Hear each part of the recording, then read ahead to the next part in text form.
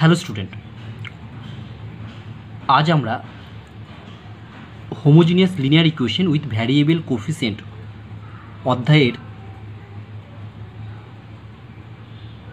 কতগুলি প্রবলেম নিয়ে আলোচনা করব। যে প্রবলেমগুলি হচ্ছে বিশেষ ধরনের।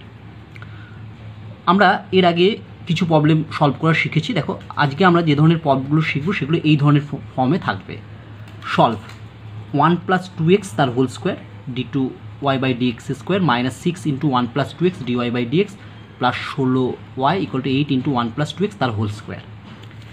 দেখো, এত দিনে আমরা যে অঙ্কগুলো করেছি বা এর আগে আমরা যে প্রবলেমগুলো করেছি তার আগে কিন্তু এখানে এক্স স্কোয়ার থাকতো, মানে এরকম টার্ম থাকতো না, 1 + 2x বা এই ধরনের টার্ম থাকতো না। ঠিক আছে, এখানে একটা ভাইটাল তুমি মনে রাখবে, এক্সের আগের সহগটা, এক্সের আগের সহগ কত +2। দেখো, সব কটা তো একই আছে, ঠিক আছে, টার্মগুলো সব একই থাকবে। আমরা প্রথমে আগের মধ্যে ধরে নেবো, আগে কী ধরতাম, এক্স ইকুয়াল টু কী ধরতাম, e⁻z। এখানে কিন্তু এক্স নয়, এখানে 1 + 2x = e⁻z ধরবো। তাহলে জেড ইকুয়াল লগ 1 + 2x হবে। আমি ডেরিভেটিভ করলাম, dz বাই dx সমান 2/1 + 2x, আর বড় হাতের d' সমান আমরা জানি d বাই dz ধরলাম। ঠিক আছে, এটা থাকলো। অতএব dy বাই dx সমান কী হবে, dy বাই dx কে লিখতে পারি dy by dz × dz by dx। dz by dx এর মান আমরা আগে পেয়েছি, সেটা বসালাম, এটা পেলাম। এবার 1 + 2x যদি এদিকে গুণ করে দিই, 1 + 2x dy by dx = 2 × dy by dz। আচ্ছা, d বাই dz মানে d', তাহলে 2 × d'y আমরা বসলাম।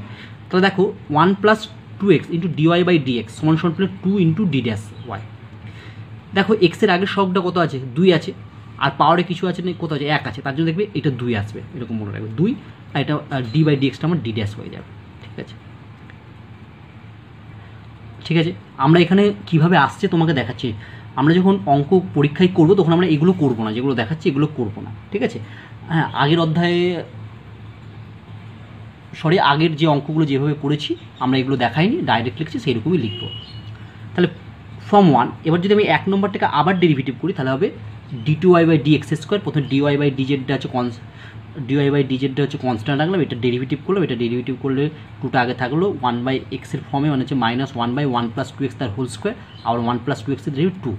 এবার 2/1 + 2x থাকলো কনস্ট্যান্ট। এবার dy বাই dz এর ডেরিভেটিভ কী হবে, d2y by dz square × dz by dx, কারণ ইন্ডিপেন্ডেন্ট ভ্যারিয়েবল হচ্ছে এখানে হচ্ছে জেড ছিল, দেখো, আর আমি ডেরিভেটিভ করছি এক্সের সাপোর্টে, তাই এটা হলো।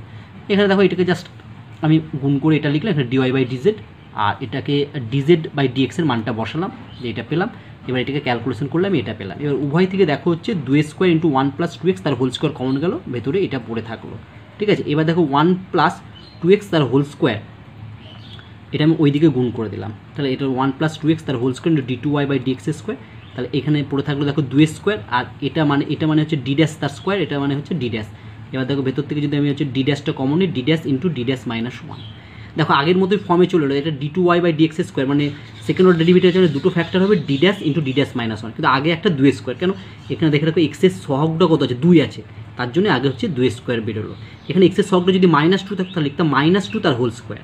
আচ্ছা, এখানে যদি এই ডিফারেন্সিয়ালটা যদি মানে ডেরিভেটিভ যদি থার্ড অর্ডার হতো, dqy বাই dx3, এখানে তাহলে 2 থাকলে কী লিখতাম, তখন এখানে লিখতাম হচ্ছে, এখানেও কিউ থাকতো, এখানে থাকতো, অ্যাকচুয়ালি বলতে চাইছি আমি 1 + 2x তার whole Q × dqy by dx3 থাকলে এটা কি আসতো, এটা এরকম আসতো 2 এর কিউ। এখানে 3টে ফ্যাক্টর, d' × d' - 1 × d' - 2। এখানে যদি মাইনাস থাকতো, এরকম 1 - 2x তার whole Q × dqy by dx3, তাহলে লিখতাম কিন্তু -2 তার হোল কিউ, মানে অ্যাকচুয়ালি ক্যালকুলেশন করলে হতো তখন -8। তার জন্য কিন্তু এক্সের আগের সহগের চিহ্নটাও খুব ভাইটাল, তখন লিখতাম -2 তার হোল কিউ, বাকি যা ফ্যাক্টর হতো 3টে, সেই 3টে ফ্যাক্টর লিখতাম। ঠিক আছে, তাহলে আমার বুঝতে পারলে এগুলো পেলাম।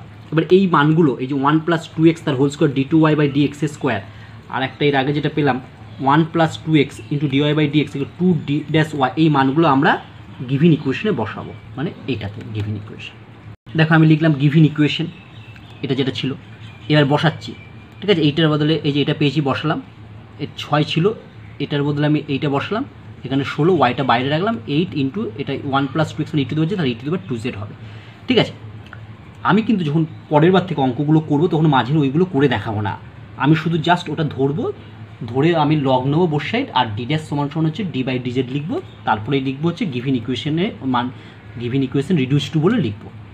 তো লিখবো কি, তো শেখালাম তোমাকে, যেহেতু এটা এক্সের আগে সবটা 2 আছে, এরকম থাকলে তাহলে আগে থাকবে হচ্ছে 2 স্কোয়ার, এটা হচ্ছে দুবার ডেরিভেটিভ মানে দুটো ফ্যাক্টর, -6 থাকলো, এটা ডিওয়াই বাই ডিএক্স, এক্সের সহগ 2 মানে মাথায় হচ্ছে একবার ডেরিভেটিভ যে 2 একবার হিসেবে বেরোবে, 2 এর পরে 1 থাকবে, এখানে হবে ডি ড্যাশ, বাকি থাকবে তাই।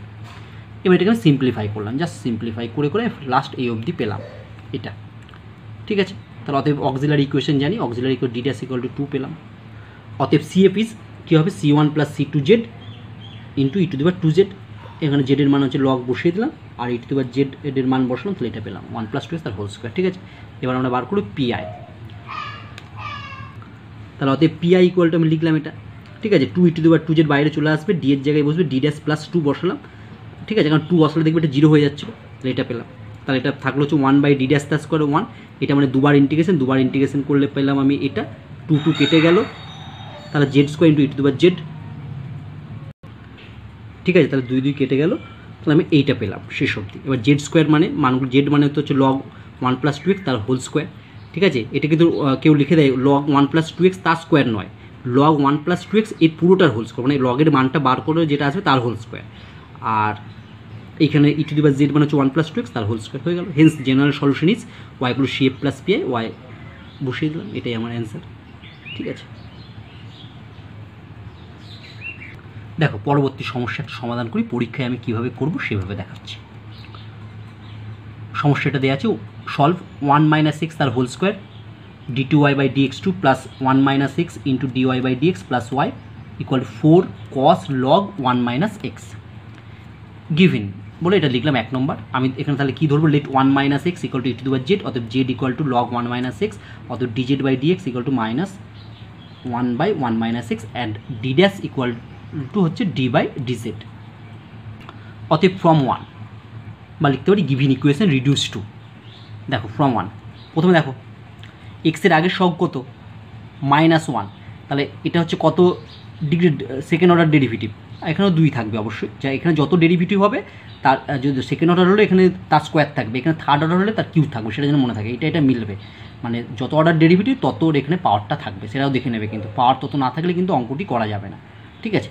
তাহলে স্কোয়ার আছে মানে এটা, তাহলে এক্সের সহগ হচ্ছে -1, তার জন্য লিখলাম দেখো -1 তার স্কোয়ার, এখানে দুটো ফ্যাক্টর বসালাম, এখানে ফার্স্ট অর্ডার ডেরিভেটিভ মাথায় 1 আছে, তার শুধু হচ্ছে এক্সের সহগ একটা বেরোবে -1, এখানে লিখলাম ডি ড্যাশ, এটা +1 আর ওয়াইটা বাইরে থাকলো, 4 cos log 1 - x মানে কত, জেড বুঝলো, 4 cos z।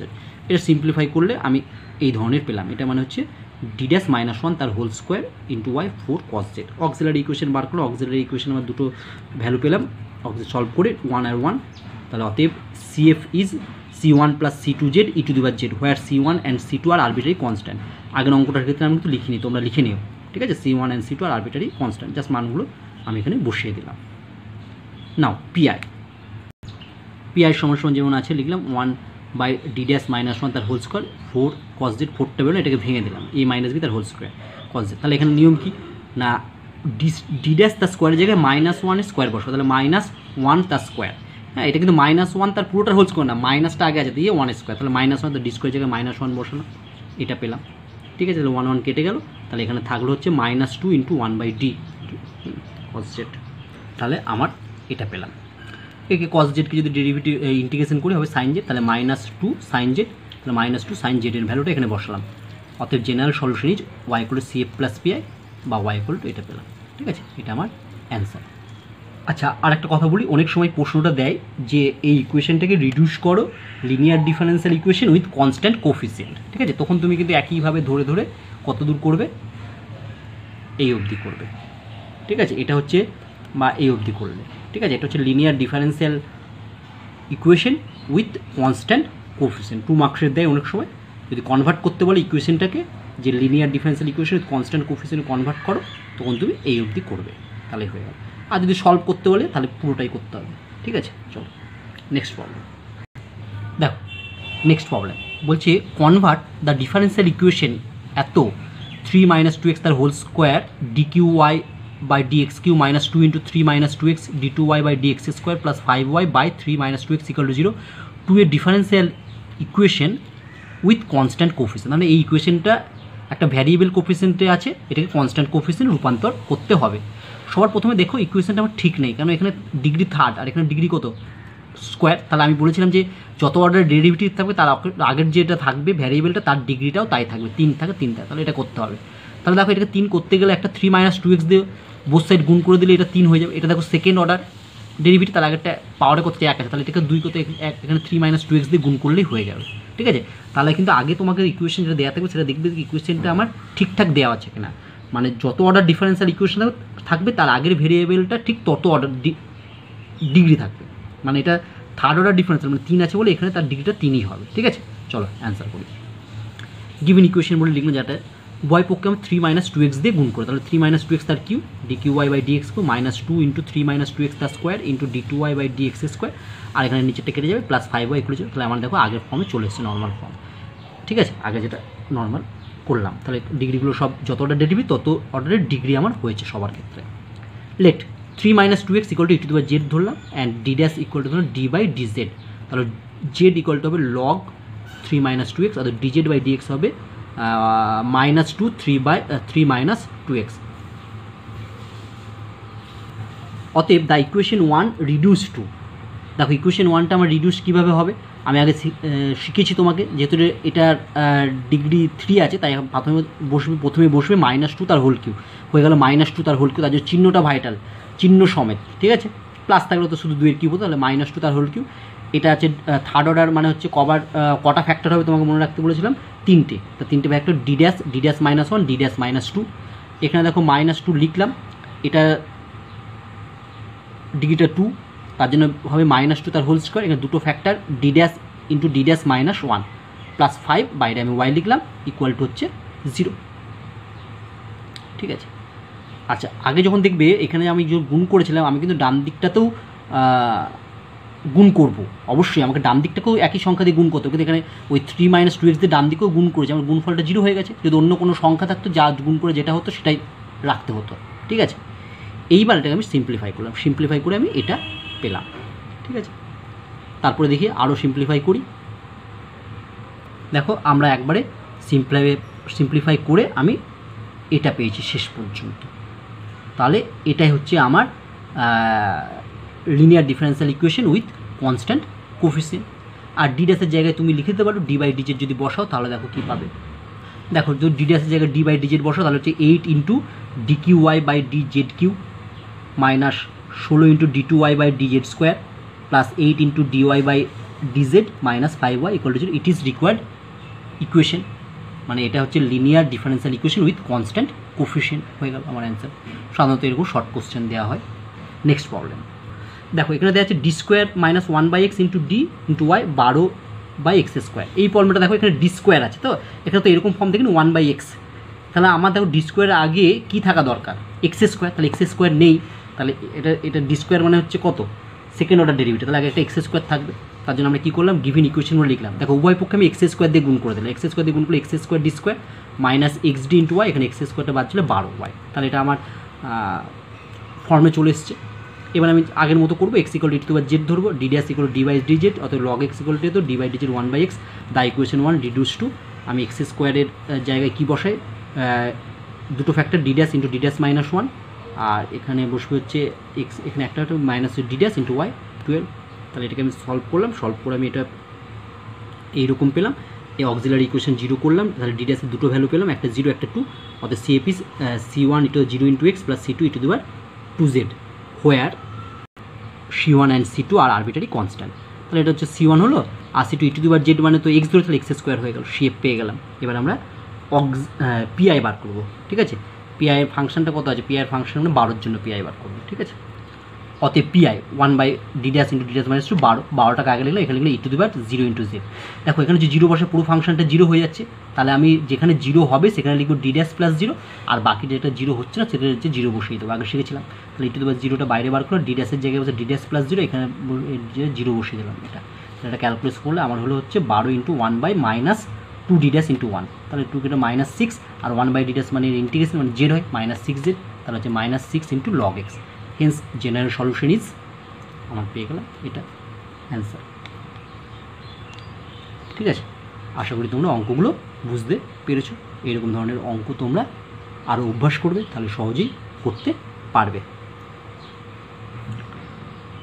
পরের দিন আমরা নতুন অধ্যায় শুরু করব।